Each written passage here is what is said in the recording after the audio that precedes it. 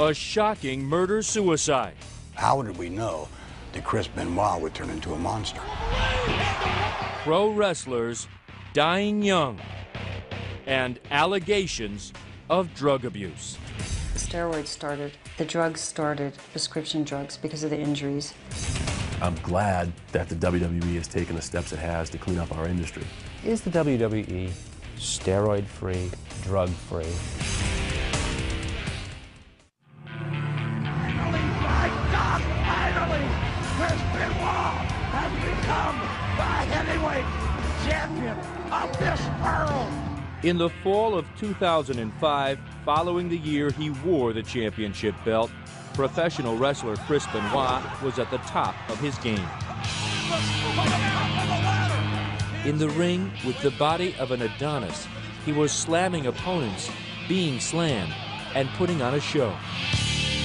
Outside the ring, the former WWE World Wrestling Entertainment Champion was quietly spinning into depression and, in a sense, documenting his own mental breakdown. This is an open letter to Eddie on November 24th, 2005. Mike Benoit is reading the diary his son wrote over an 11-day period in 2005. The diary consists of rambling letters to his best friend, a wrestler named Eddie Guerrero. The first entry, the first note to Eddie, was written on November 23rd, 10 days after his 38-year-old friend dropped dead of a heart attack. Oh, Eddie, I forgot to tell you about my dream last night. I dreamt that both my parents were taken, perished. Mike Benoit believes it's the diary of his son going mad. And Nancy and I were trying to get to her parents in Daytona to save them because we felt that they were being taken next. And these people after them were very powerful people, high-ranking people. When we got to Daytona, it was too late. Her parents were gone too, perished. We just didn't understand this was going on at that time in Chris's life.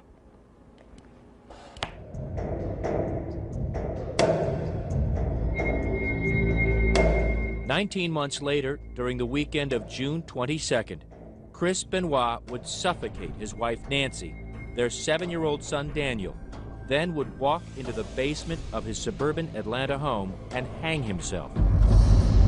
He was 40. The diary was found outside in the trash by a neighbor. No one saw it coming. Not his fellow wrestlers, not WWE boss Vince McMahon, and not his parents. I would have set my son in a totally different direction. I realized I do feel some responsibility for what has taken place here. Because you encouraged his drink? Yes, I did. And this is the dream. To be at the top, to be adored or hated by millions of fans. About 16 million people a week tune into the WWE. 2 of their cable programs, Raw and Friday Night SmackDown, are weekly ratings giants. WWE pay-per-view specials generate an average of $100 million per year. The action is fake, the pain is real. The grind never ends. And that's the dark side of wrestling entertainment when many turn to painkillers and steroids. And that combination has fed a numbing statistic. Their death rate was approximately 7 times greater than that age group in the general population. Dr. Keith Pinkard studied wrestling deaths over a 20-year span from 1983 to 2003.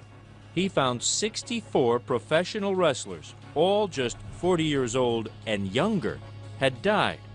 A CNN tabulation shows in just the past 5 years, 18 wrestlers under the age of 50 have died. Pinkert, a medical examiner in Dallas, did his own analysis and was astounded. About a fifth of those were drug-related deaths, either accidental overdoses or suicidal overdoses. Each one of these professional wrestlers died of a drug overdose, a heart attack, or like Chris Benoit, committed suicide. I beat Chris Benoit for a title on pay-per-view once. You know, that's a bond me and Chris had. Chris Kanyon is one of those wrestlers who calls himself a survivor. He faced Benoit a number of times in the ring and faced the same personal demons. September 14, 2003, I took 50 sleeping pills and tried to kill myself. So I could be another one of those statistics. I very well could have been.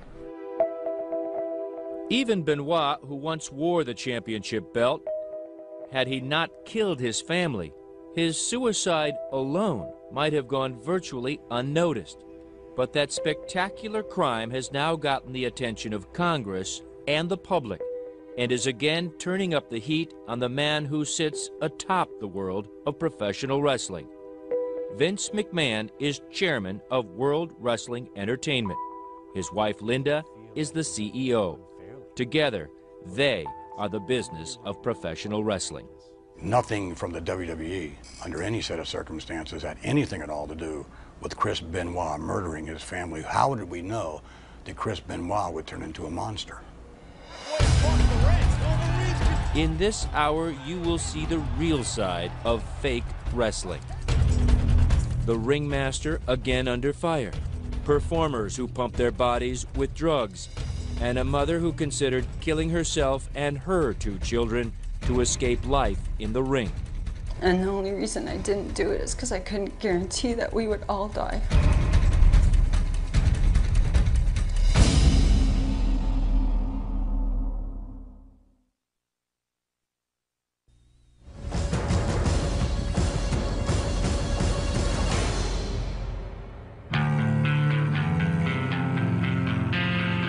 At first, there was the special tribute. On June 25, 2007, Vince McMahon and superstars like Phil CM Punk Brooks remembering a champion, Chris Benoit.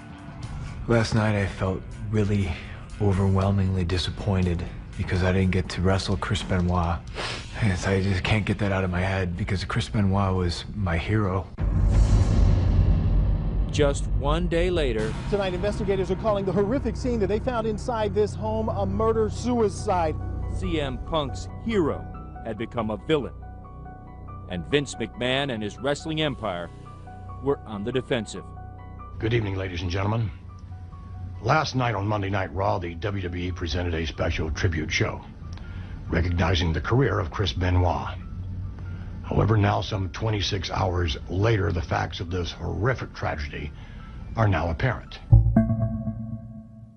The Benoit tragedy put McMahon and his WWE back under the microscope. Another dead wrestler, allegations of steroid and drug abuse. Nothing new for McMahon, a bodybuilder and promoter who many say single-handedly changed the shape of wrestling. Vince has changed this business more than anybody. He has had an unbelievable influence on this business. A lot of it good, some of it not so good. Obviously, that look came from a lot of drugs, a lot of steroids. Del Wilkes wrestled for McMahon and his former World Wrestling Federation as the Patriot. He says he was injured in the ring, became addicted to painkillers, and ultimately spent time in prison. The WWF was known as the company of big guys. Vince liked big guys, and they were all there. You had certain wrestlers who... A former longtime WWE employee who asked us not to reveal his identity goes further, charging that McMahon not only changed the wrestlers, he also changed wrestling's legion of fans. You look at pictures of wrestlers before the mid to late 80s, they don't look like bodybuilders. They look like your unemployed uncle sitting on the couch. That's what they look like. They're not jacked up guys. But now there's an expectation among fans that a wrestler has to look a certain way. As the wrestlers grew, so did the whispers of illegal steroid use.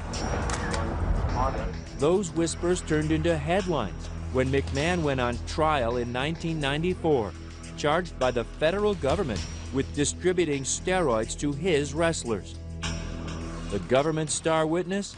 McMahon's own, Hulk Hogan. Perhaps the most famous name in all of wrestling.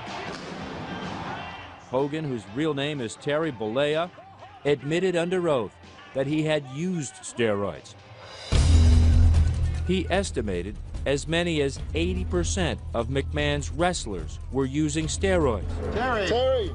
Hogan also testified McMahon knew his wrestlers were on the juice and said that McMahon had ordered steroids for his own use. Despite such damning testimony, McMahon was acquitted, but the trial did lead him to admit to steroid use. The government's long investigation had already led to him announcing an expansion of the drug testing policy for his wrestlers. McMahon tried to assure fans and critics he was serious, saying, "It should come as no surprise to you that the WWF has one of the most comprehensive drug testing education and rehabilitation programs in all of sports." The trial, the scrutiny, and defections to McMahon's biggest rival, the WCW, World Championship Wrestling, led to a downturn in McMahon's fortunes. Eric Bischoff ran WCW for McMahon's arch nemesis, Ted Turner, who at the time also owned CNN. WCW really dominated the sports entertainment category from probably about 1996 through effectively the first part or the middle of 1998. We were still very, very competitive, if not number one. We're close to it. The WCW and the WWF battled throughout the 90s, and both Turner and McMahon's organizations were dogged by allegations of steroid abuse. It was McMahon, however, who eventually won out. He bought the WCW in 2001, rolled it into his entertainment empire, and became the final word. Yeah, the WWE has, they're the last man standing in the world of professional wrestling. Vince McMahon now lorded over all of wrestling, its profits and its pitfalls. Steroids, human growth hormones, and the quest for bigger people in this industry. You like big guys, right? Well, again, I take exception to the fact that, our locker room now in terms of weight, as far as big guys are concerned, is lighter than it's ever been in history. There's an expression in our business that here's where you make your money. It's your face. It's what you do with it. McMahon protests, but there's no denying the massive, chiseled, almost unbelievable physiques of many wrestlers, and McMahon's eagerness to promote this look.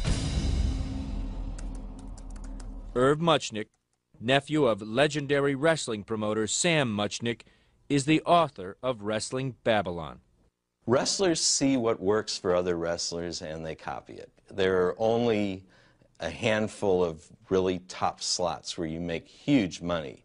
So much money that you can really take care of your family and really take care of your health and really prepare for your retirement.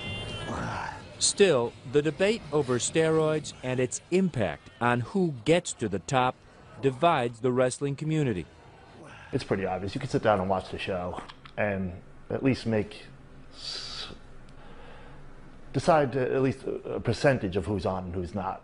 Former WWE champ Chris Jericho says you can wrestle and not be pumped up.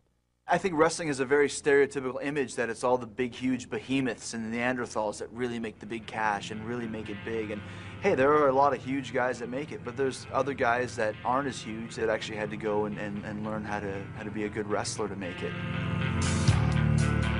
Big, small, in between.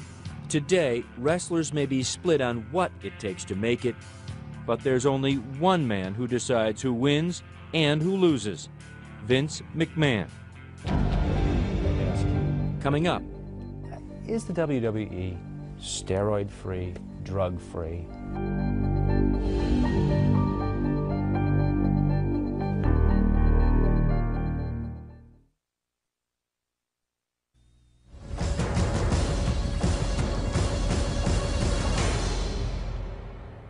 That's Chris as a 15-year-old standing in the Rocky Mountains. He started lifting weights at the age of about 13 in the basement, and he would not go out. If the guys called and said, come on out and hang out, he'd say, no, gotta lift my weights. Even at age 13, Chris Benoit already knew what he wanted to be. It was really a passion, and he wanted to be a professional wrestler. Michael Benoit did not share that passion, but he loved his son. The weights were a present for Chris. I dread the time that I even bought the weight set. You look back in your life and look at the mistakes you've made. That was the biggest mistake I ever made. Young Benoit's passion turned to obsession. He grew stronger, bigger, and on weekends, he would convince his father to let him drive the 3 hours from his home in Edmonton, Alberta, to Calgary, the very heart of Canada's wrestling empire. He really thought a fellow by the name of the Dynamite Kid, that became his idol, and really his wrestling style, he really followed the Dynamite Kid. Looking back, Mike Benoit believes allowing Chris to idolize the Dynamite Kid was an even bigger mistake. It started with the verbal abuse and, you know, putting me down in front of other people. Michelle Smadou was just a teenager when she met and fell in love with Tom Billington, the Dynamite Kid. They married, had a child, and soon after, Michelle says the Dynamite Kid began to explode. He certainly wasn't the guy you fell in love with. No. He was the gentleman that kicked out his wife and 3-week-old baby. And do you blame it all on the steroids? Yes. Tom Billington came to Canada from Manchester, England to become a pro wrestler. Like Chris Benoit, Billington was a small man in a big man's ring. For the first time, they were allowing a smaller person to come in and take those top spots. The bigger he got, the more fame he gained, the more in demand he was. From Canada, the Dynamite Kid moved up to McMahon's WWF. He became one half of the British Bulldog tag team, but behind the scenes, he was crumbling. The steroids started, the drug use, prescription drugs, because of the injuries, which also starts with the alcohol. Michelle says at home, the kid was out of control, at one time dragging her by the hair, holding a gun to her face. It became so bad that I just wanted to get out, and the way I was going to get out was I put my 2 children on the bed, the master bed, Bronwyn and Merrick, and Tom had a lot of guns, so I went to get his gun, and I wanted to shoot Bronwyn and Merrick, and then myself. And the only reason I didn't do it is because I couldn't guarantee that we would all die. Michelle never told her husband what you have just heard. The night before this interview, she finally told her children. I can't imagine how tough that was to tell them. Did they look at you differently? Well, there was a lot of tears, and we didn't say anything. It was a quiet acceptance. They know that something horrible went on during the marriage. The marriage ended in 1991 when Michelle bought her husband a one-way ticket from Canada back to Manchester, England. This is the Dynamite Kid today. Tom Billington now lives in a public housing apartment outside Manchester. He has lost the use of his legs. A pin sticks out from one of his toes. He readily admits wrestling did this to him. Wrestling and the fact he ignored doctors who told him to stop. I need the money. I went back to wrestling because I needed the money. The other British Bulldog, partner Davy Boy Smith, his younger cousin, died of a heart attack at age 39. Billington, who was only 48 years old, says he might have suffered the same fate were it not for a drug overdose that led a doctor to discover an enlarged heart. So he said he's analysed from taking steroids. So he said, don't take steroids again, you'll be okay. So anyway, I've never touched the steroids since 1991. Well, before then I did regular, you know, for years. In fact, he says, for years, many of McMahon's wrestlers took steroids. The bigger the physique, the bigger the promotion. I took it for the job. Because I was in the WWF, most of them was all big men. So I thought, well, I'll do it too. Billington says the steroids came from doctors, from friends, even steroids meant for horses. He took them all, took a terrible pounding in the ring, and like his now dead partner, began taking extensive amounts of painkillers. My back, my knees, oh Christ, my shoulder, different things. Yeah, I took painkillers. Tom Billington has never laid eyes on a 16-year-old daughter, born after his marriage broke up. He remains bitter about Michelle, saying she's brainwashed his children. He does admit holding a shotgun to her head, but insists he was not violent. I don't think it was violent. I mean, I put a shotgun under her chin once, but I had no shells. I only pretended that. This is the man Chris Benoit idolized. Shortly after Benoit's death, a British newspaper quoted the Dynamite Kid, harshly criticizing Benoit. "We've all been through it," Billington is quoted, "but we didn't take it out on our loved ones." He told us maybe it was the drugs. It can make you aggressive, the steroid. But I don't, well, personally, I wouldn't, you don't go and kill your bleeding kid, would you? Or wife, whatever. Coming up, new revelations about Chris Benoit's death and the Benoit family's search for answers. I said to my wife, I said, it's our only hope.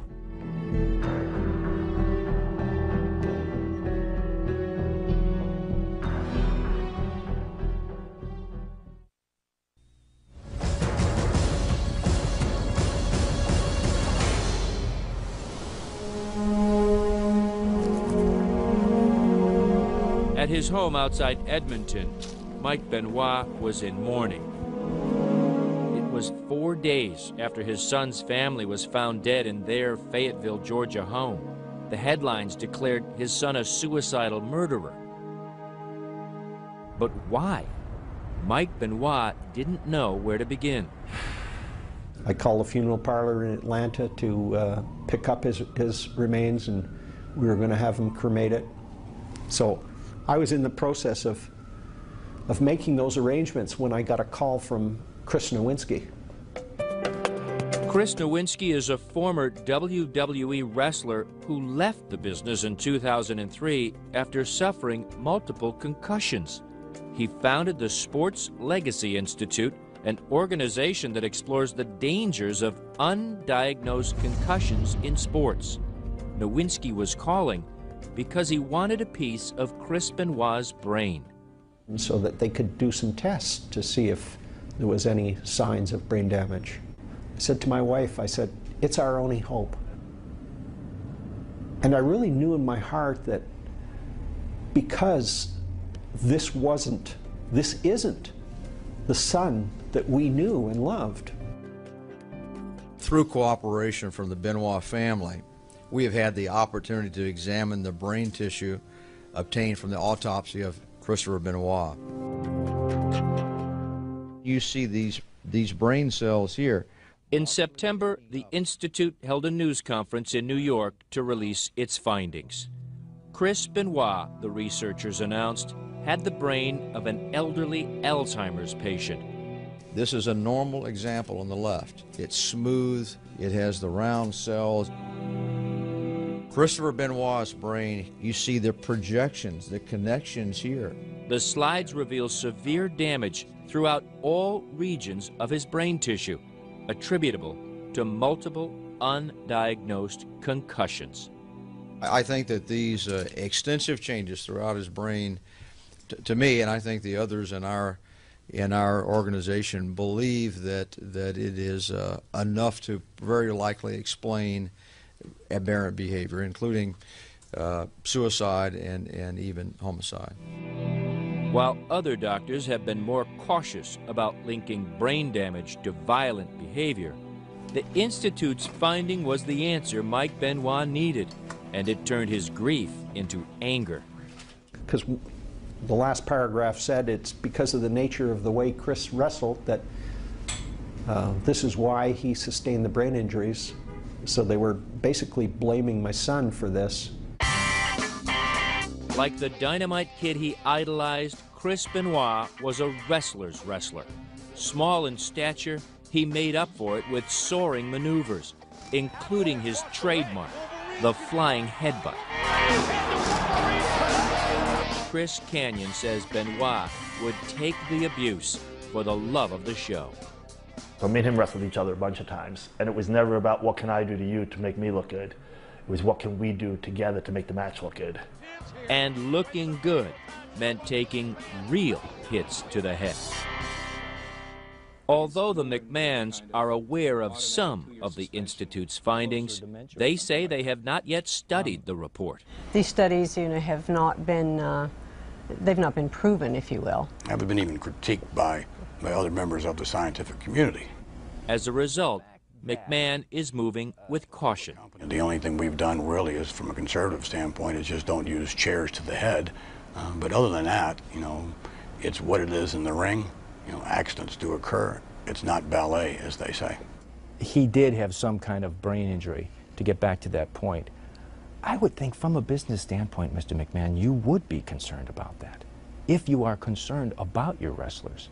There's no question we are. We're concerned about everything. But again, you're frying me with facts, if they are facts, that are after the fact.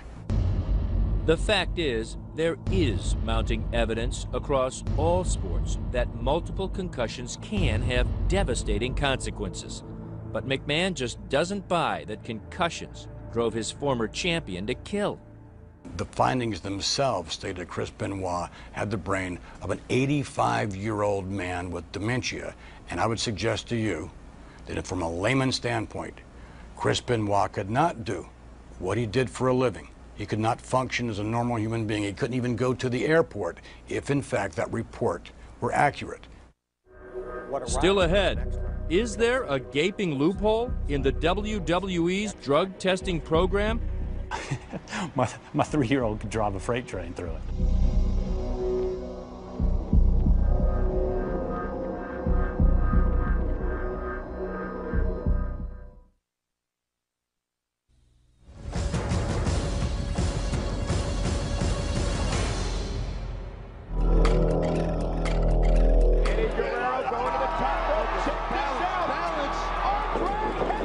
On November 13, 2005, wrestler Eddie Guerrero dropped dead of a heart attack in a Minneapolis hotel room. He was 38. A coroner determined the death was due to heart disease, but noted a history of anabolic steroid use and narcotics. Another WWE star dead before the age of 40. Vince McMahon needed to act. And once again, a drug testing policy was implemented, although it has many, many deficiencies in it, in my judgment. Dr. Gary Wadler is a world-renowned expert in the study of steroids, drugs, and athletes. He is also a longtime critic of McMahon. Wadler testified as an expert witness for the prosecution in the federal case against McMahon in 1994. During the government's investigation that led to that trial, McMahon announced the launch of what he called the most comprehensive drug testing in all of sports. McMahon says the program was successful for a while. The cost of that, at that time we were not a public company, was extraordinary. We suspended that. We had to compete. We lost money. It was a private company. We lost millions of dollars for more than 1 year. And quite frankly, did not have the funds to continue this program, and especially when our competition would not.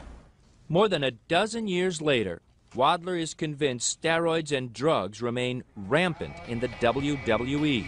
He is also convinced McMahon could clean it up with a serious drug testing program, which Wadler insists the WWE does not have. Well, certainly it's far, far, far short of where it needs to be. There is a gold standard, and I measure all these sporting activities and entertainment, if you will, activities against that gold standard, and it's miles apart. That gold standard exists here at the Olympic Training Facility in Colorado Springs, where Travis Tigert heads up the U.S. Anti-Doping Agency. Under his direction, athletes are randomly tested and, if caught just once, face a 2-year suspension from competition. If caught a second time, they can be banned for life. If there's a desire to have a truly effective anti-doping program and to be as clean as you possibly can be, I haven't seen any excuse that's been put forward up to this point why that can't be done. Like Wadler, Tigert believes McMahon and the WWE are not serious about running a clean program. He says look to the WWE's own policy. Performers who are caught are given only a warning for their first offense, a mere 30-day suspension for a second offense. You need to flunk a drug test 4 times before you are actually let go. Then there is the loophole. And that basically says, if you got a prescription, you're clean. Yeah, it's just a loophole in my mind that guts the entire program. You know, my 3-year-old could drive a freight train through it, to be quite honest, because it's so easy. Like many other wrestlers with the WWE, Chris Benoit found no problems getting a prescription. Authorities in Georgia say one of Benoit's doctors was prescribing a 10-month supply of anabolic steroids to the wrestler every 3 to 4 weeks. To his credit, to build a better drug testing program, Vince McMahon hired Dr. David Black, who helped the NFL develop its rigorous testing. Black says he was brought on to clean up the WWE. Were you apprehensive about stepping into the ring with these guys? Whether or not they would truly be serious and follow your recommendations? This has risk, yes. If I believed the talent were not going to cooperate, if I believed that the WWE was not sincere in this effort, then I've made a foolish decision. But I've listened. I have seen action follow verbiage. And I've seen the determination in Vince's eyes when he's told me, Dave, I want this deal addressed. Since the program began in February of 2006, more than 30 WWE wrestlers have been suspended, including 2 after our conversation with Vince McMahon. Dr. Black says twice that number have tested positive and been given a warning. Black's program includes random urine tests 4 times a year, no advance warning, and he says he has full authority with an outside medical consultant to determine if a prescription drug being used by a wrestler is necessary and legal. Black says he doesn't take orders from McMahon, but admits the program is not foolproof. He concedes that some of the huge bodies in the WWE were built in a pharmacy, not in a weight room. We are working towards making sure that all the physiques presented are natural. As a result, am I going to see smaller and smaller wrestlers in the ring? I think over time the impact of the program will be that we will see healthier wrestlers in the ring. Critics of McMahon say that does mean smaller wrestlers. This former employee, who wants to remain anonymous, sees that as a deliberate attempt to get steroids out of the headlines. When the steroid scandal first happened in the early 90s, and a lot of these guys came off the gas and they got smaller, the business also suffered. Now, he says, it's happening again. The death of Benoit, the death of Guerrero, the allegations of steroid use run amok, and a congressional committee asking questions. Suddenly, there are smaller WWE stars, one whose very gimmick is to be drug-free. When we come back... You're Mr. I'm straight edge. I'm straight edge. What the hell does that mean?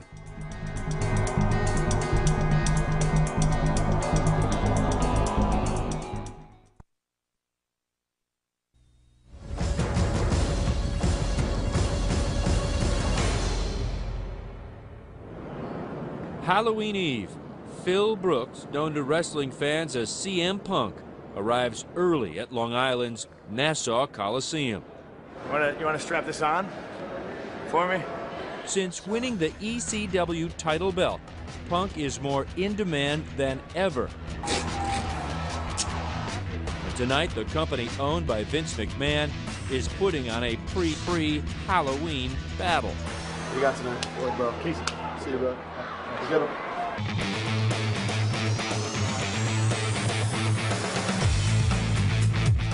CM Punk is literally half their size, but is suddenly becoming a big star, promoted not only for his skill in the ring, but the lifestyle he calls straight edge.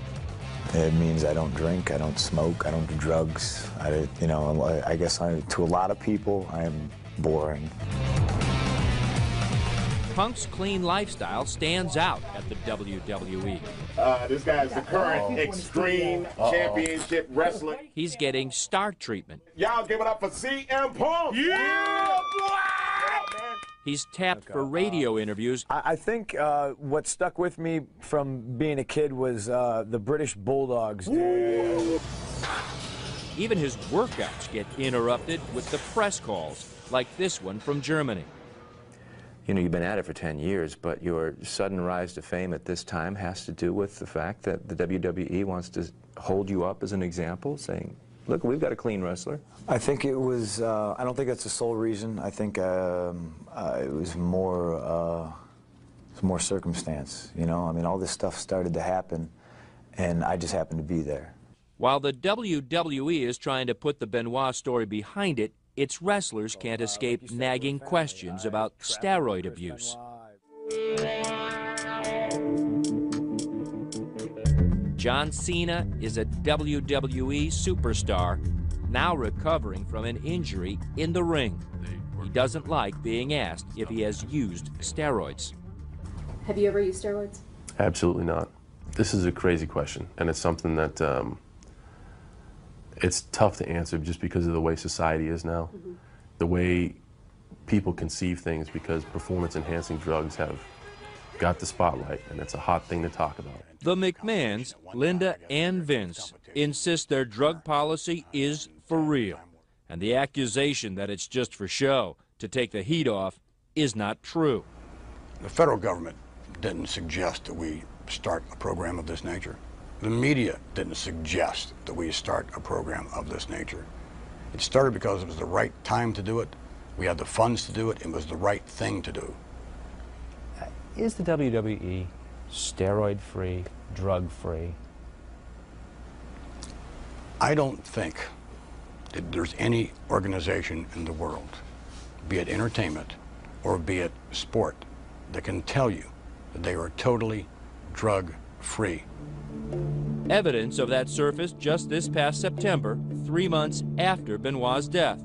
A prosecutor in Albany, New York, found 10 current wrestlers on the customer list of an internet pharmacy accused of dealing illegal steroids. So we took action immediately, the same day. They weren't actually caught by the WWE's drug policy. They were caught by some local prosecutor. Sure. Chris Benoit was one of them. But he had been caught earlier by the WWE, testing positive for testosterone. Because it was a first offense, he was only given a warning. When Benoit retested just this past April, 2 months before his death, he was clean. Chris was someone I did view as a very positive part of the program. He always indicated in those conversations that he did not want to violate the policy. Autopsy results show Chris Benoit had steroids in his system at the time of his death. We're not looking to just, say, got you. We want to protect the health and well-being of the men and women who are part of World Wrestling Entertainment. As it turned out, the McMahons are holding up their testing program, which now includes heart scans for their performers, as an example of a positive turn in a tough business. They have even offered to pay for drug and alcohol rehab for former wrestlers. But McMahon is not about to accept any blame for what others do to themselves.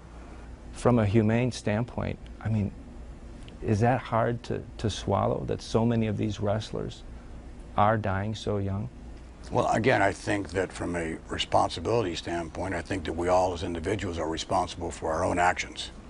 If someone passes through our organization, certainly our organization is not responsible for someone's own personal activities.